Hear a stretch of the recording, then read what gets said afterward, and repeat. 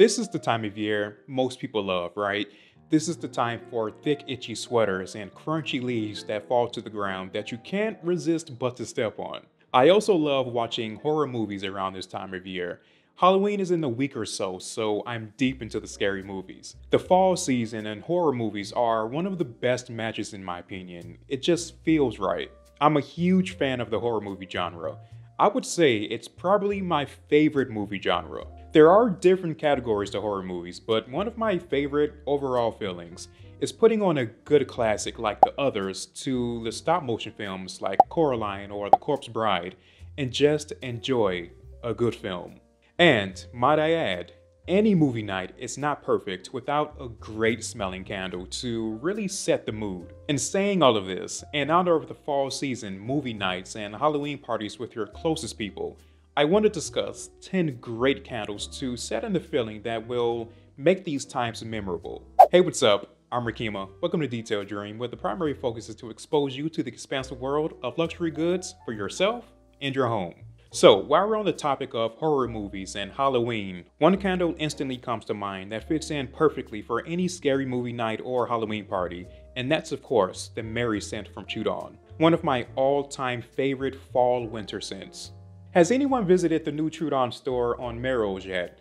I am so happy there's a Trudon store in LA now. Every scent is there, including the fragrances. The staff is top-tier incredible as well. Shout out to Adam who watches these videos. If you haven't been yet, it's definitely worth paying them a visit. And sniff the Merry scent while you're there.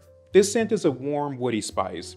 It has a bit of earthy qualities as well, with incredible depth. If you don't know, this scent is based around Mary Shelley, the well-known writer of Frankenstein. Speaking of Frankenstein, I don't know why there hasn't been a new movie on this well-known character, especially with all of these remakes. I would love to see a new rendition of a Frankenstein movie, but with the proper director though, because some of these new horror movies are not that good. I would be all for a new Frankenstein movie. I think it would be interesting. Anyways, the Merry scent has top spicy notes of cardamom, juniper, and pepper, going into the dry woody heart notes of guaiac cedarwood, papyrus, and patchouli, with a base of moss and labdanum. From this scent on cold, my nose immediately picks up that this is a very deep, spicy scent with those top notes. Very peppery, but with the introduction of the mid and base notes, it adds depth and character to the overall scent. This is such a prominent, spicy, woody, dry, earthy scent. I love to burn this scent around this time of year. And as with most Trudon scents, the Merry scent has a prominent cold throw with a strong hot throw. If you need an extreme performer to scent an entire house, the great size is offered as well. And this amazing matte black Trudon vessel. It's a nice change from their normal green glass vessels and further narrates the story of Mary Shelley. Matte Atlan. I haven't talked about this house in a while. Night Sook is the scent I want to discuss. I wasn't able to add this scent to last year's fall recommendation, so I had to make sure to mention it this year. This scent falls in line with Mary from Trudon. The scents aren't similar, but the quality of the scent and the feeling they give me are similar. Matte Atlan candles are worth every penny in my opinion. Incredible. The strength they're able to pull from a soy and beeswax blend. I'll say it again, it's noteworthy. I'm a huge fan of beeswax. It makes the candle more expensive, but I think it's worth it. Night Sook is one of my favorite fall scents from this house, comprised of incense, patchouli, and vanilla. It's deep, it's dark, and I would go as far as saying it's a bit sweet and creamy as well, thanks to the vanilla. That sweet creaminess I get from this is mainly in the background, but I can definitely pick up on the nuance of the vanilla.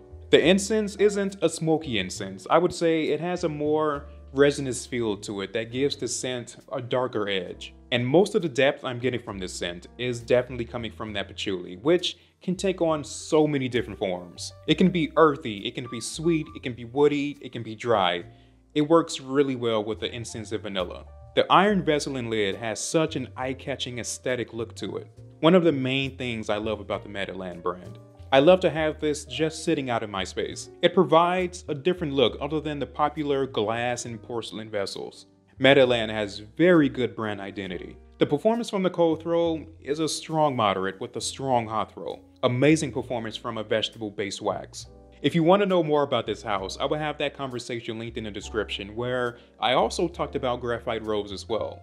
The Grace Jones candle from Boy Smells is a candle I did not like at first, I'm going to be honest. I think I mentioned that before. But after burning through the first one last fall, it grew on me, so now I have to mention it for this fall's lineup. Okay, it's a lot going on with this scent. It's complex in my opinion. It's full of personality, as you would assume with this being a Grace Jones scent. Just expect the scent profile to be full of life. It's classified as an earthy, spicy scent, but I will tell you now, I'm not getting that scent profile in person. On cold, my nose mainly picks up a warm floral with watery accords, almost tropical in a way. I was expecting this very strong, earthy, spicy scent before getting this in hand, which is probably why I didn't take to it at first. In the top notes there is black pepper, bergamot, and ambergris, going into the mid of freesia, water lily, Turkish rose absolute, and cedarwood, with the base of salted musk and waterstone accord. On cold, I'm mainly picking up the strength of the mid notes, especially the freesia and water lily. I'm mentioning this scent as something I'm burning for the fall because when burning, this actually transforms into a warm, woody floral that has a different feel other than the usual fall focus scents. And the little bit of earthiness I do pick up from the hot throw, I'm sure is coming from the ambergris. A very unique scent for sure that I would recommend sniffing before blind buying. I do want to mention the vessel. This deep, dark purplish color fading into black is on par with the persona of Grace Jones. I really enjoy the look of it. This is a special, unique candle. Just don't expect a strong, earthy, spicy scent from it. The cold throw is subtle with a strong hot throw. This scent definitely wakes up when burning. If you haven't already, get your nose on this scent to find out if it's something that you're into. Teakwood and Tobacco from PF Canico is a scent I'm constantly talking about on the channel, so I will mention it. But there's a new scent they just released called Enoki Cedar that I will be testing for this fall season to see how it compares to Teakwood and Tobacco. Enoki Cedar is one of 4 new scents from their new Alchemy collection. When I went to the launch event for this new collection and put my nose to Enoki Cedar for the first time, I knew it was going to be something I'd be utilizing heavy for the fall season. This is honestly good any time of year, but it just makes a lot of sense for the fall-winter season. As more of a daily burn, this is one of the best options that won't hit the pockets as hard, like some of the other candles I mentioned. This scent is very grounding with rich, earthy qualities and vibrant, relaxing notes. Vibrant lemon leaf, lavender, and petitgrain are in the top notes, rounded out with a beautiful base of rich earth, sandalwood, woody violet, and amber. The idea and focus around this new collection is well-being by providing good quality mood-lifting properties.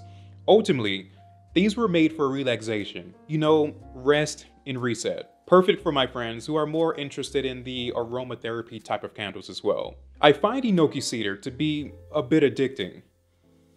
It's warm, woody, grounding, earthy.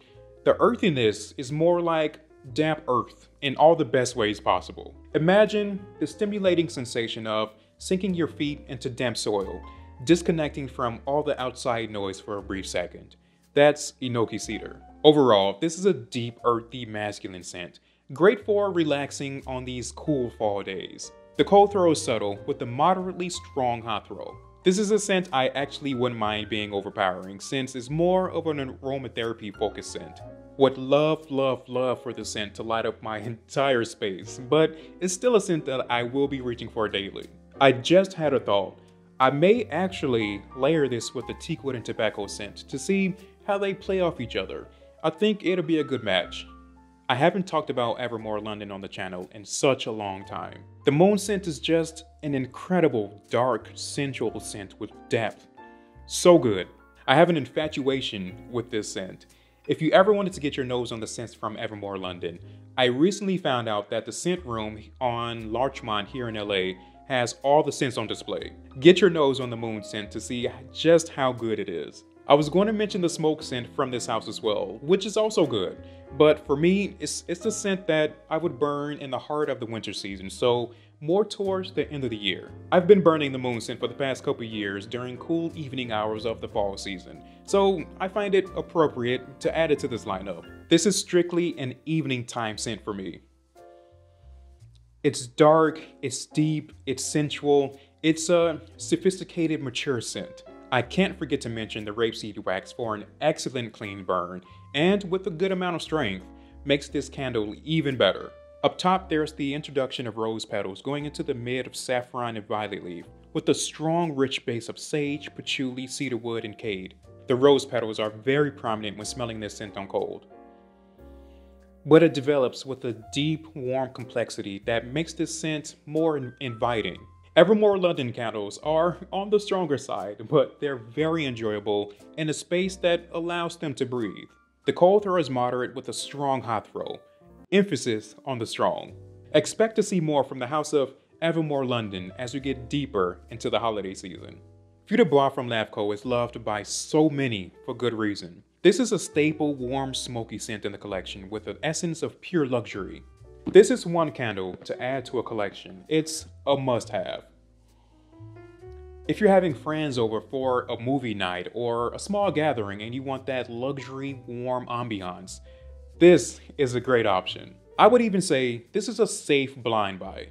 This isn't an overpowering smoky scent. Like I said, it's a luxury take on a smoky scent. This is a vacation home in Aspen inside of a candle. With cedar leaf, mountain spruce, and pine, you smell from the surrounding forest, mixing with patchouli, sandalwood, and Virginia cedarwood, rounded out with the warm, resinous frankincense, amber, and myrrh. This is a scent that will be burned for a very long time going into the winter season, and it looks like I'm almost out of this one, which means I get to pick up another. I'm thinking about that 30 ounce with 2 wicks for even better performance. The 15 ounce is fine, don't get me wrong, but the 30 ounce will last me a bit longer.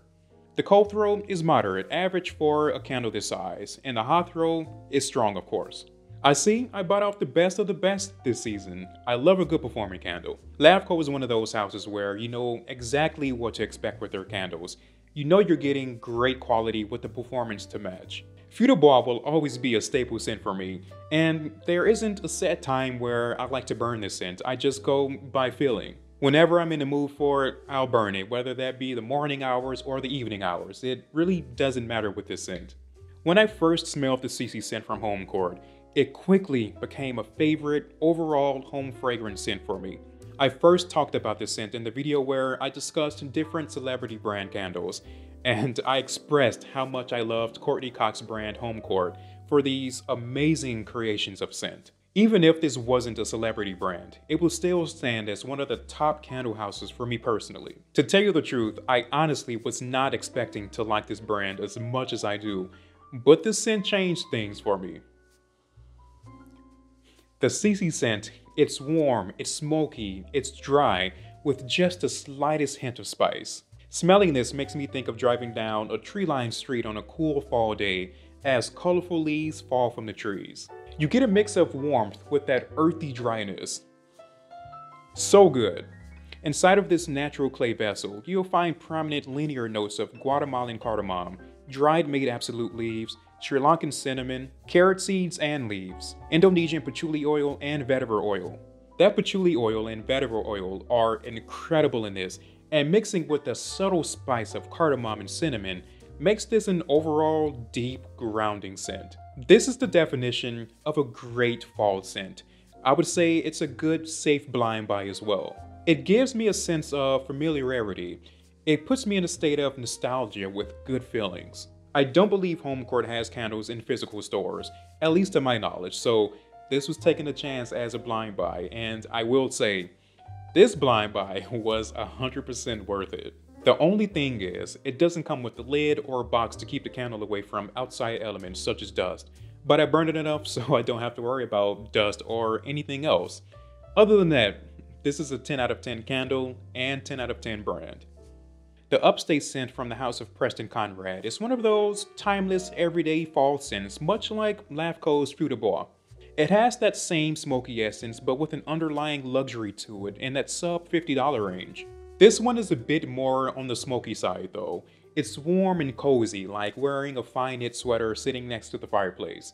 You know, memorable moments. This is another scent with a linear profile with notes of fireside smoke, black pepper, roasting wood, white ember, smoldering cedar, amber, and musk. This is something I reach for when I want a more woodsy, smoky scent, and at the same time, doesn't fill my space with this extreme smoldering wood scent.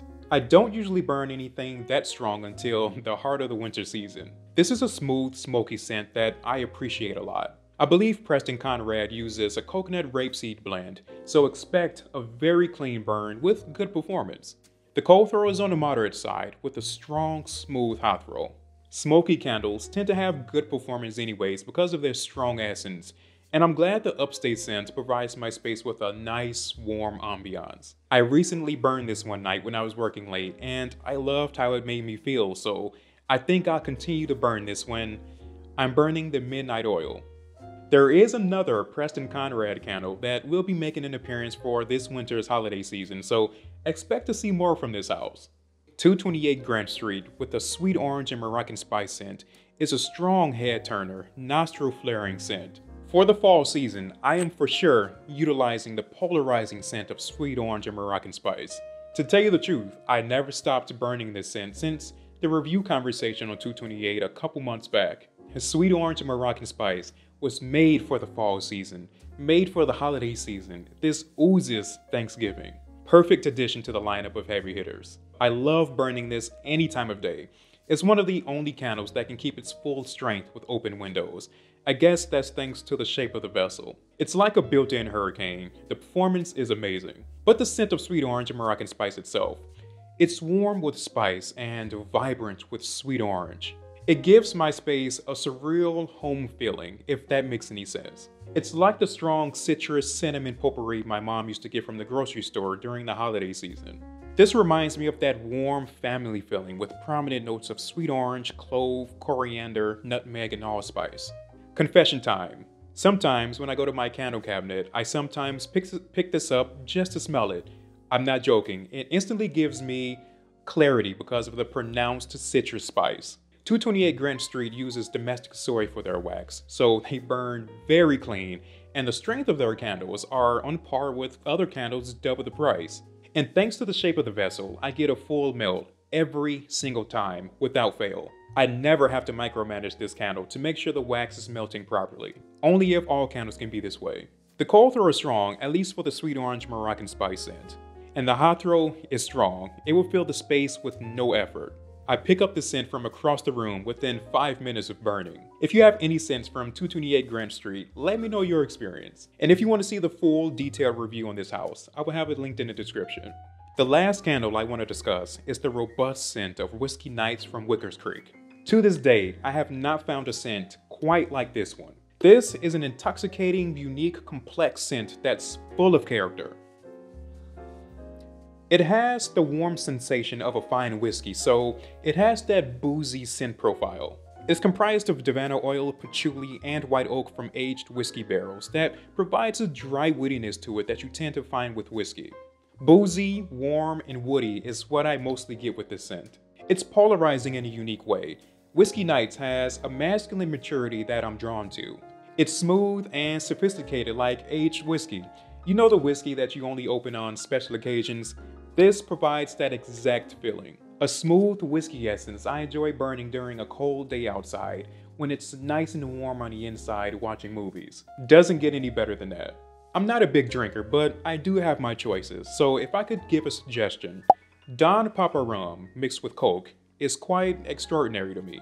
Take that and add it into a movie night with friends or solo and have Whiskey Nights burning in the background. It sounds like a good time to me. And the well-made vessels from Wickers Creek will be a nice touch to a masculine space. I'm thinking a rustic or industrial style space. The unique shape of the vessel will definitely stand out along with the scent of course. The cold throw is moderate with a strong hot throw.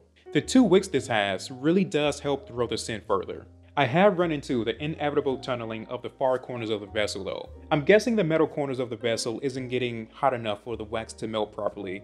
And it doesn't matter how long I burn the candle for, even aluminum foil doesn't help, so I'm guessing it's just the shape of the vessel. I will keep trying to correct it and let y'all know if anything works out, or if you have any suggestions, let me know in the comments. Other than that, the scent is incredible and I will continue to burn it for the fall season.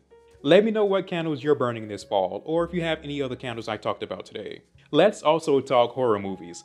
How many of you are also fans of horror movies? What are some of your go-tos, no matter how bad it is? Maybe I haven't seen it and I'll have something new to watch. Let's have an amazing fall season.